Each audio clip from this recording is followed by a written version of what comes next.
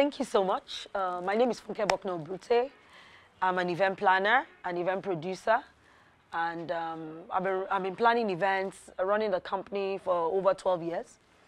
And, you know, for me, I always love it when I have an opportunity to kind of like share with young girls, especially because it's, when starting out or even being in university, I studied law in University of Lagos, and it wasn't like as if I really had mentors like that when I was young. So when we have the opportunity to see people and hear the experiences, I always just love to share.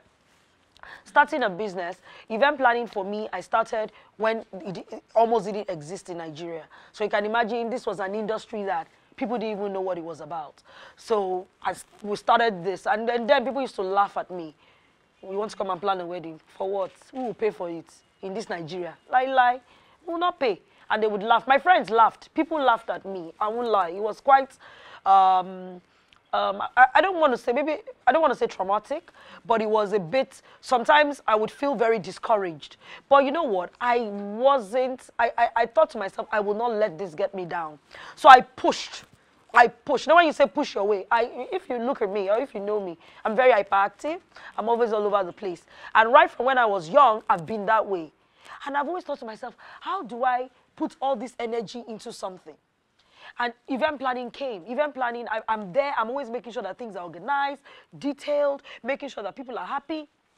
And that was how it started. When I was in law school, I remember my friends used to tell me that I used to tell them in law school that I was going to be a wedding planner, an event planner. I didn't remember that I used to say it. It was when I started, and they will say, oh, Funke, remember then when you used to say it? You remember then when you used to say it? And I used to think to myself, oh, you mean I really? So, of course, I said, oh, yeah, I remember.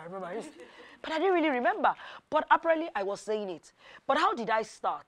What they've said, starting small. My friends were getting married. I would say, please, can I help you with your... Then we used to wear hats. I don't remember. Okay, you may not remember. You're all very young. But we used to wear hats, you know, to weddings and all that, big hats and all that. So I was like, let me help you distribute your ashwebi. It was like ashwebi then. Let me help you. So I helped my friend, went all over the place. I didn't collect money. In fact, the first one I did, armed robbers came to our house, took all the money that I collected for the ashwebi, took everything. And my friend, when I told her, she was like, oh, in a way, as if pay back that money, Sha. I paid back the money. But, you know, that's how I started. I did it for one of my friends. She didn't use me to plan a wedding because she didn't think I could do it. But I helped her for free. Helped another friend. Then my third friend, her sister was